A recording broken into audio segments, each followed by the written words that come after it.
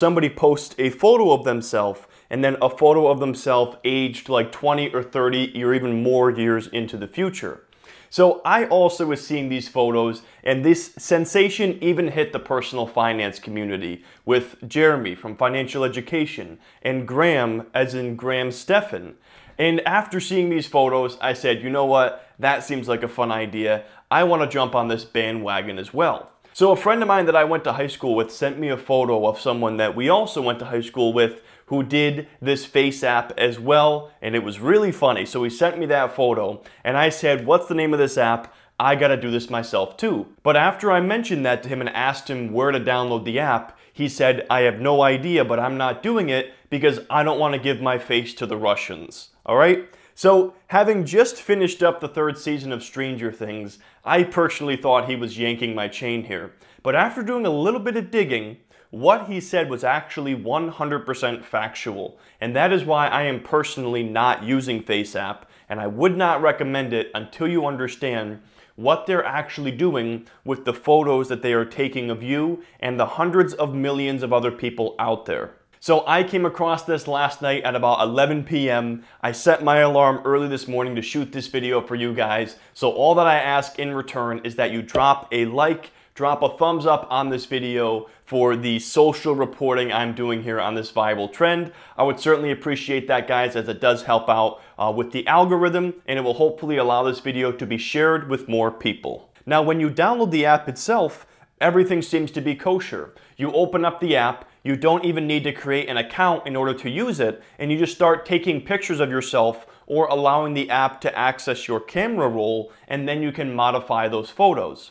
So what most people do, which is what we all do when we download an app, is we simply download the app, we don't look at terms and conditions, we blindly trust the developer of this app to be using our data in a responsible way. Or if you're like me, this is a thought that just never crosses your mind of what are they actually doing with these photos. But it's a question that really needs to be asked in the case of what's going on here with FaceApp.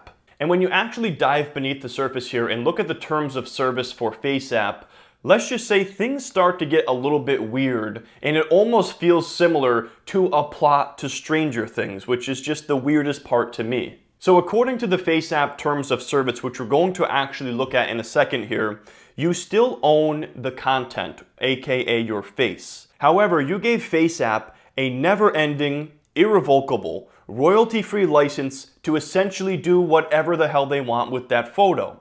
So do they want to take it and turn it into a Russian advertisement for a milk commercial? They have the right to do that. Essentially, they can do whatever the hell they want with that photo without your permission because they have essentially already gotten your permission as a user of the app. And I know this sounds kind of wild and far out there, so I want to prove it to you guys. I'm going to open up the terms of service now and show you exactly where it states this. And I'm going to link this up in the description as well, just so you guys can check it out yourself and understand, what is going on behind the scenes of this app. All right, terms of service, section 5, paragraph number 2. You grant FaceApp a perpetual, irrevocable, non-exclusive, royalty-free, worldwide, fully paid, transferable, sub-licensable license to use, reproduce, modify, adapt, publish, translate, create derivative works from, distribute, publicly perform, and display your user content and any name, username, or likeliness provided in connection with your user content in all media formats and channels, now known or later developed, without compensation to you. When you post or otherwise share user content on or through our services, you understand that your user content and any associated information such as your username, location, or profile photo will be visible to the public. So essentially, you are surrendering your photos, your name potentially if you make an account, and your location to an app developer based out of Russia. Now, is that in and of itself reason for worry? I'm going to leave that one up to you. It doesn't appear that they're doing anything malicious with this data as of right now, but what it is what could potentially happen with this data 3 years from now or 5 years from now. So if we were to sit here and speculate as to what they're actually doing with these images, multiple sources online, I've been doing a lot of research on this, have said it is most likely being used to train an artificial intelligence facial recognition bot. But at the end of the day, the issue that I have with all of this is that they're essentially using a free app and capitalizing on virality to basically take people's data and harvest their data without them knowing it. And it is very similar to something that happened about 2 years ago called the Cambridge Analytica scandal that also involved Facebook, and it was strikingly similar.